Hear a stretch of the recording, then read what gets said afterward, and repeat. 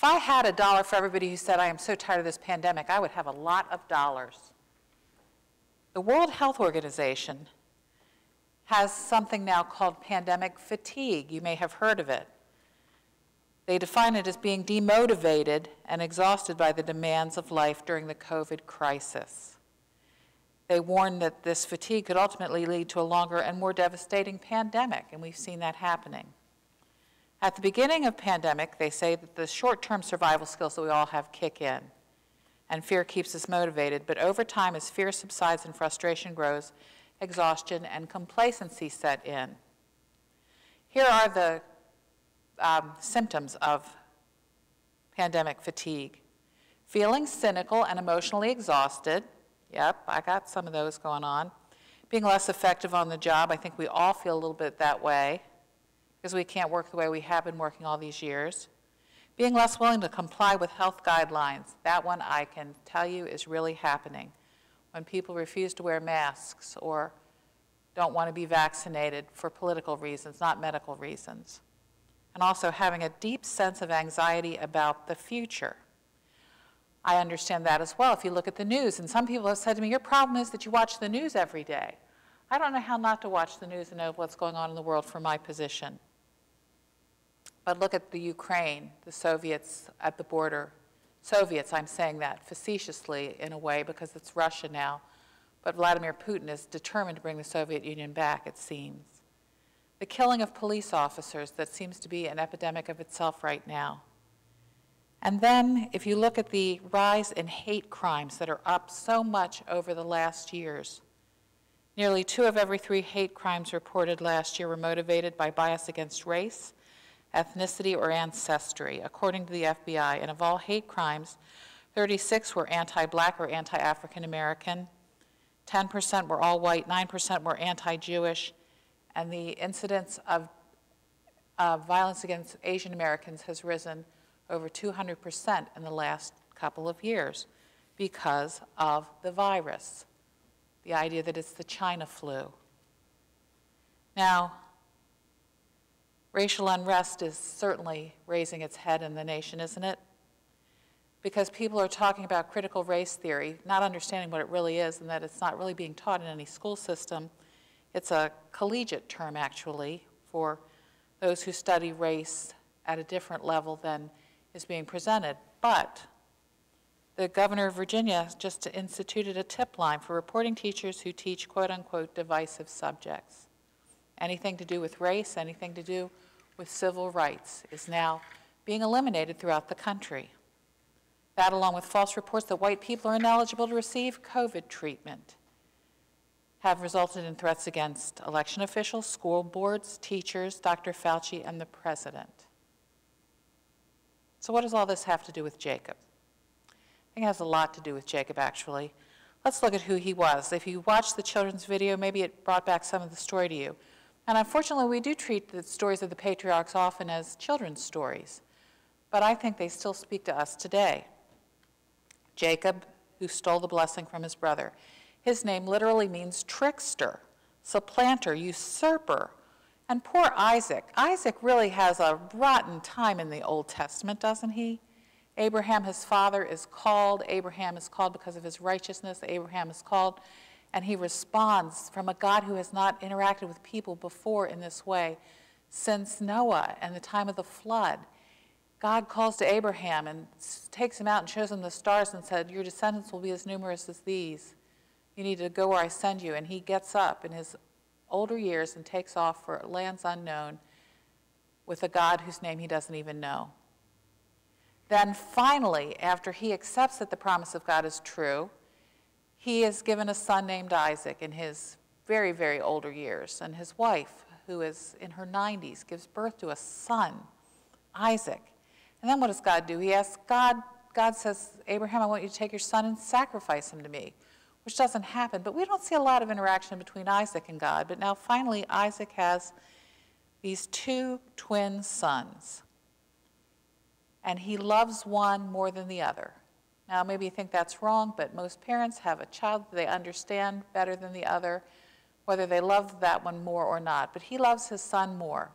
He loves his son Esau, the hunter, the hairy one. But when they're born, they're fighting in their mother's womb.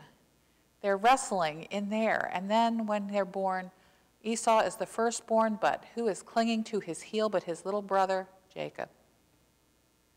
Jacob then wants that blessing, that birthright. Now we can fault Esau because he comes in from hunting and he is so hungry that he trades his birthright literally for a bowl of beans. Didn't mean as much to him at that moment because his stomach meant more to him. But Jacob takes advantage of that, cheats him out of the birthright. We can't understand that, can we? How just the word of someone is enough to change history. But we see it then when we come to the time of Isaac's death. He's on his deathbed, he's blind.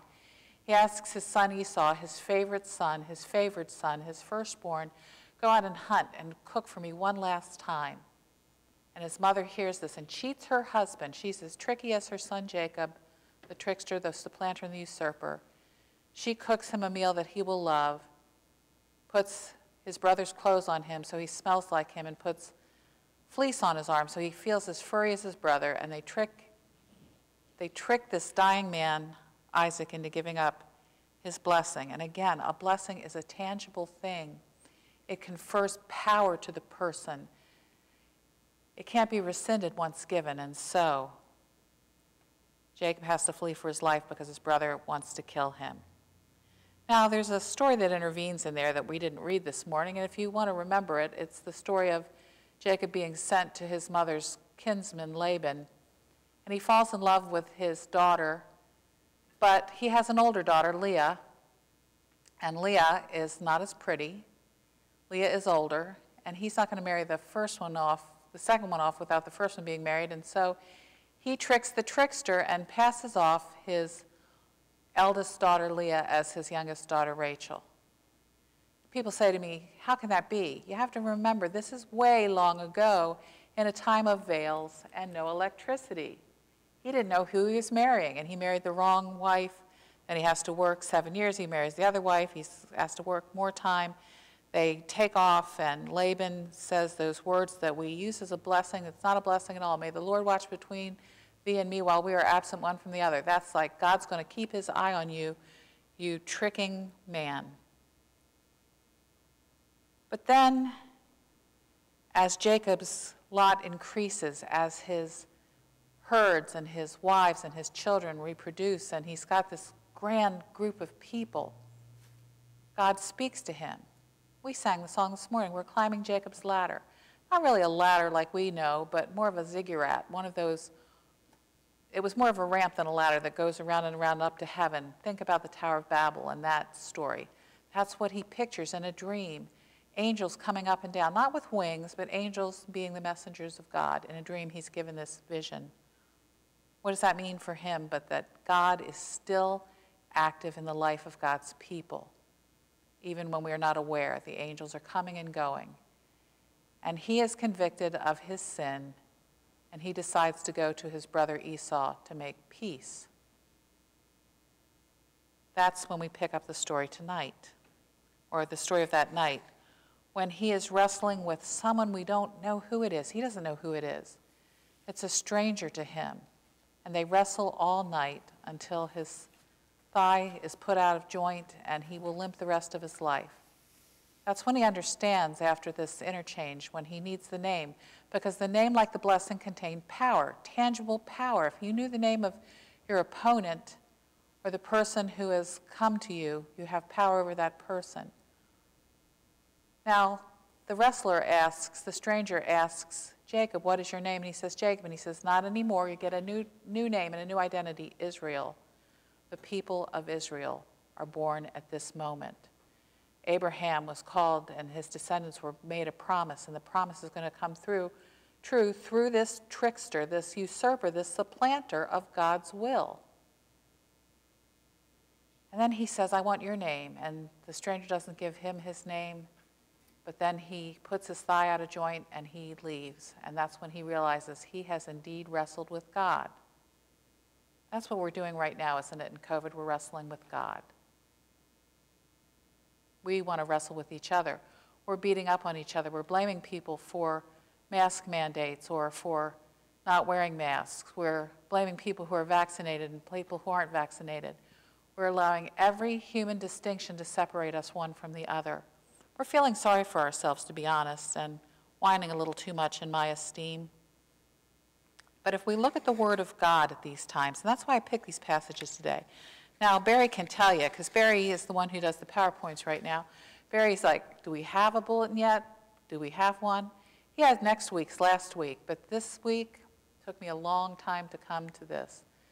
So what do I do when I don't know what to preach? I wrestle with God myself, and I wrestle with the Word, and I ask God, what message do you need me to give this week? And God said, go to the ones that mean the most to you in this circumstance. My very favorite passage of Scripture is our call to worship this morning, Romans 8:38 and 39.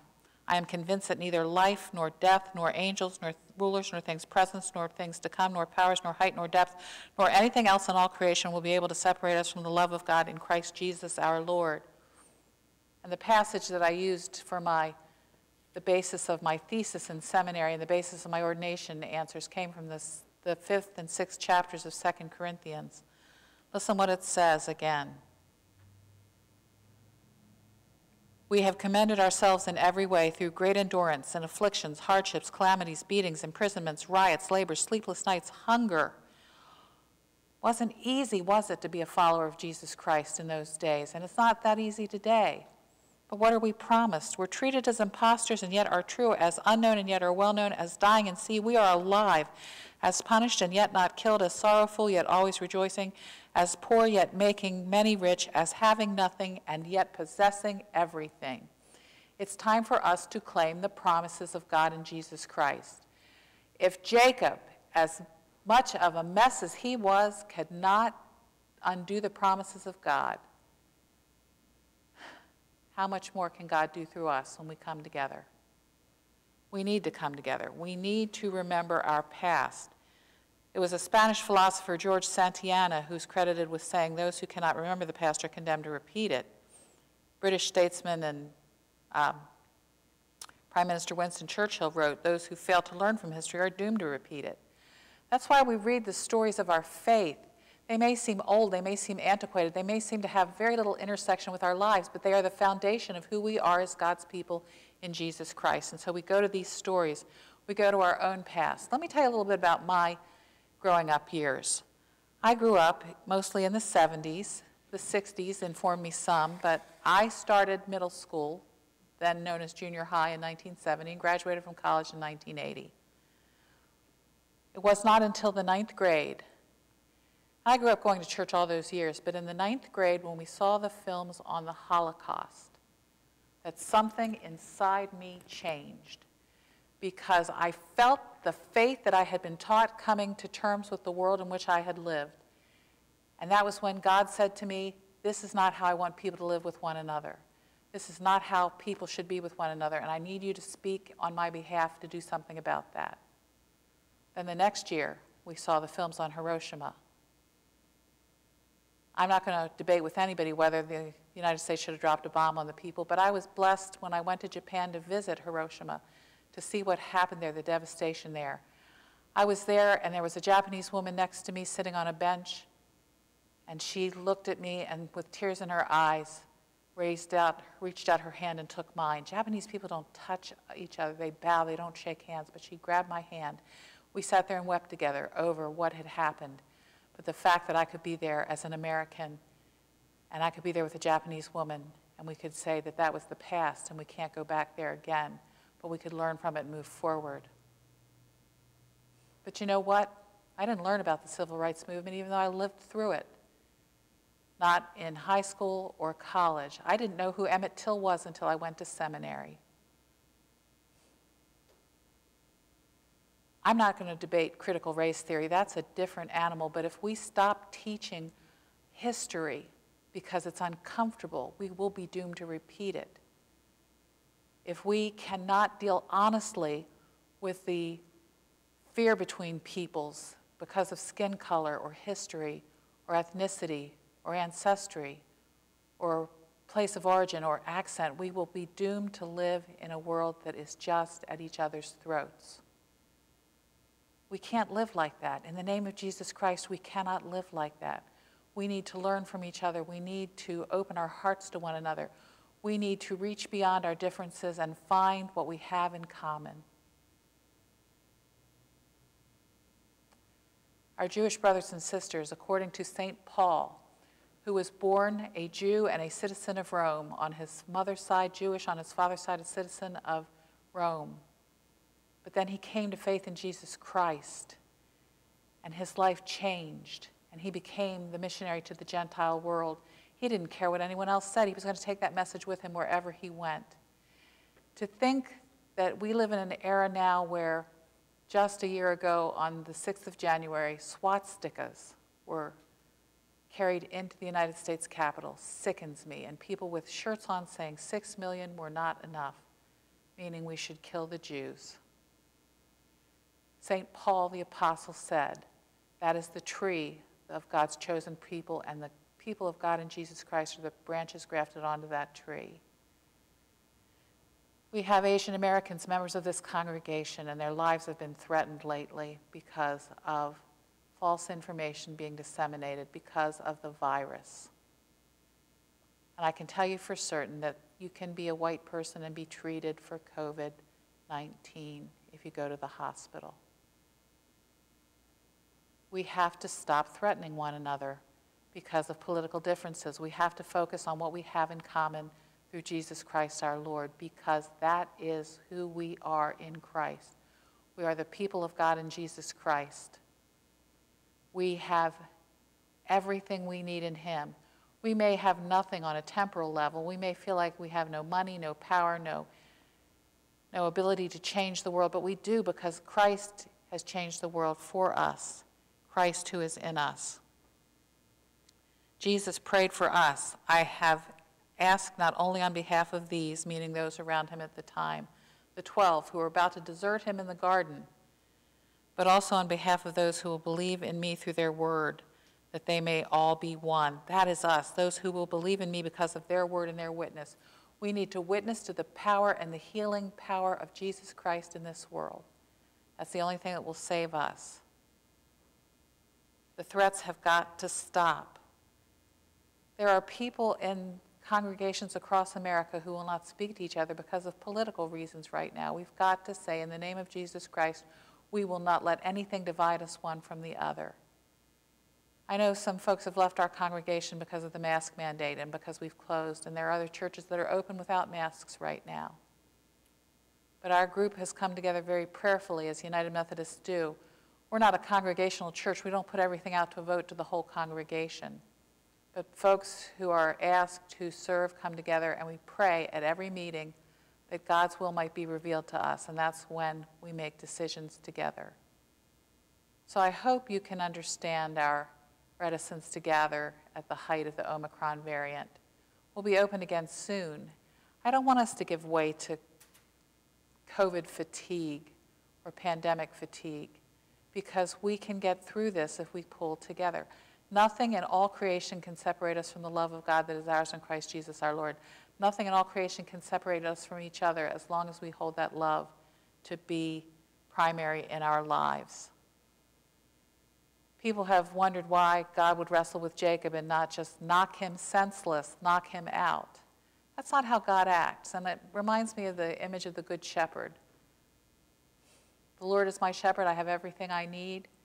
What shepherds do is not just stand there on the hillside with the sheep looking pastoral, because the word pastor literally means shepherd. A shepherd's job is to clear the grazing pasture of anything that might hurt the sheep, whether it be a poisonous plant or a scorpion. They're protecting the sheep with just a stick between them and a wolf, or whatever animal might come, or whatever thief might come to steal the sheep. They will give their own lives to defend the sheep. But it surprised me to learn years ago, I don't even remember where I learned it, that often when a sheep falls over the side of a hill, and if it's stuck in a branch, if it's going to fall to its death, sometimes the shepherd will leave the sheep there until it wears itself out trying to save itself. And that's when it can be safely pulled up to safety again.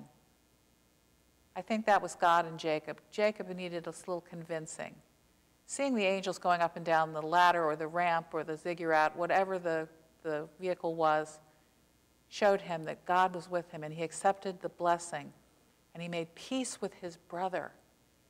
And he goes to Esau, and what does Esau do? But he welcomes him with open arms.